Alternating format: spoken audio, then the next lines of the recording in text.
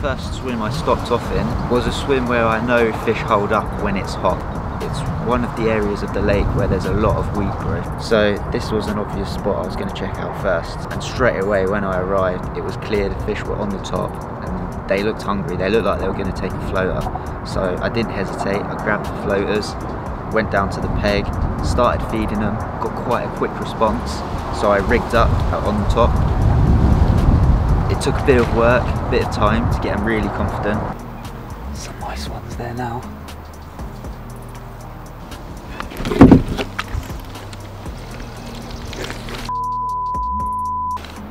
Come on, near the boat.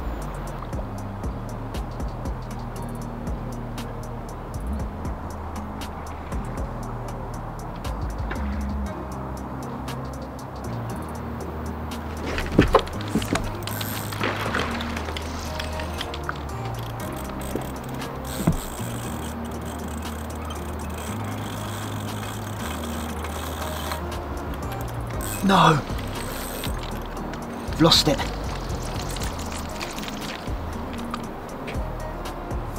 They snapped me up.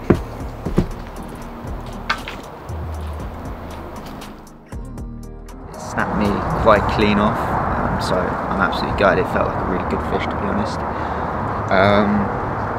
Yeah, so the day progressed. After that, the fish definitely got their heads down, so I switched over to the bottom. I was fishing 2 rods over the back of that big large weed bed out in the middle.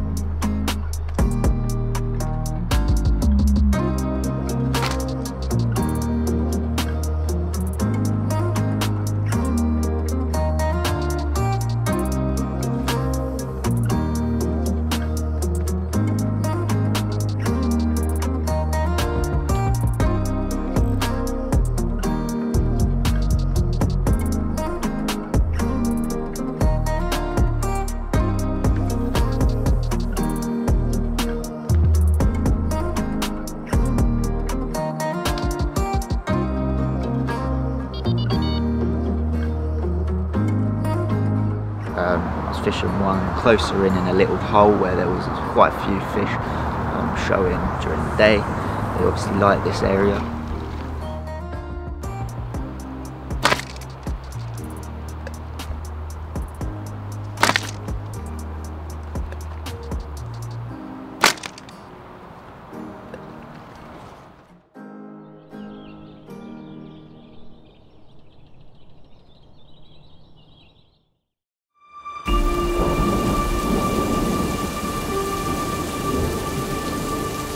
Well, here we go.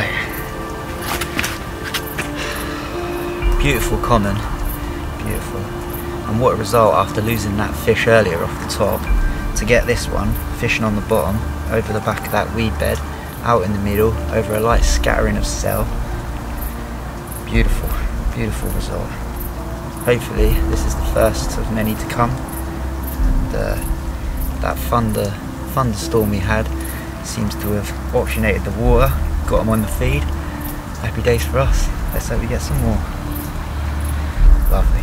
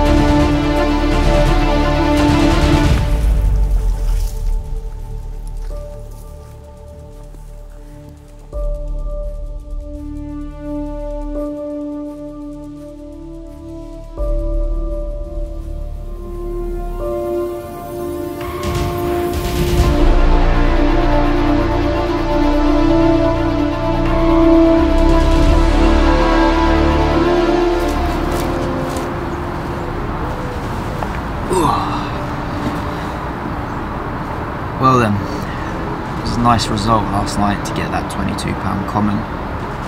I'll just run you through how I went about catching this fish and the rig I used. The first thing I done was I wanted to find a nice clear route where the fish were patrolling. Now after fishing on the top, I could see clearly that the fish were definitely using a patrol route over the back of a large weed bed. So the first thing I done was I got my marker out. I had a little lead about, and I could feel that it was quite a large area, almost like a runway where the fish were just travelling around the back of this weed bed. So that was an ideal place, and for it to be clear, it was a no-brainer really. I wanted to get some bait right there. So I went about zipping the marker up.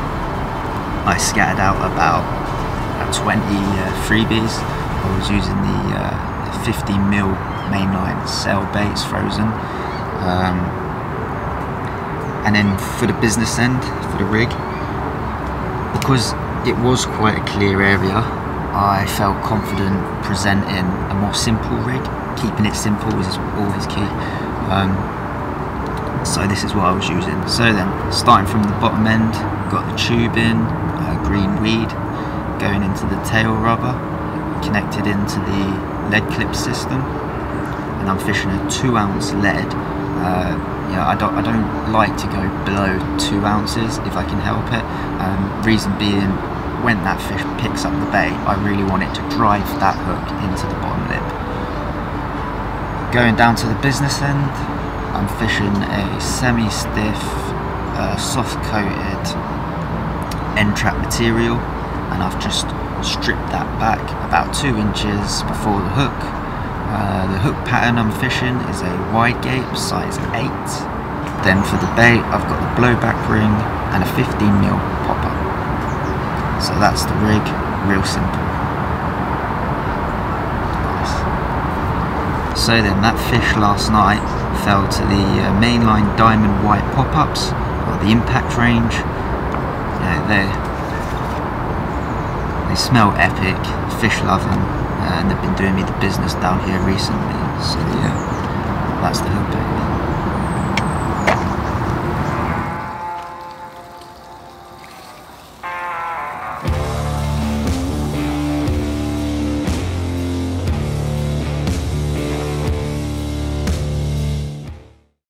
So basically this is a real quick update. I've just gone for a walk around the lake, and the wind is pushing into the far corner, and as I've approached the last swim, I've seen a few carp in this shallow little bay right in the margins. So what I've done is I've left the bucket there, put a handful of pellet out, got to get packed, got to get round there as quickly as we can. Maybe we'll be able to sneak one out the edge, quick process. So yeah, let's crack on.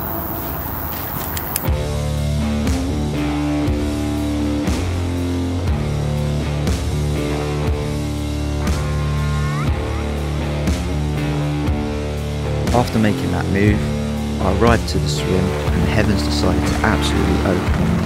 I got drenched, but definitely put the fish off. You know, the low pressure come in, it got cold. They weren't on that shallow spot where I saw them when I went and first put the bucket down. I decided to fish throughout the night, woke up in the morning, didn't have a single bite, didn't see any shows. So I made the decision to leave the lake, and I'll definitely get back down within the next few weeks to hit up one of those big ones. It's definitely due a big one, and I hope I get one on film. But until then, I'll see you later with tight lines.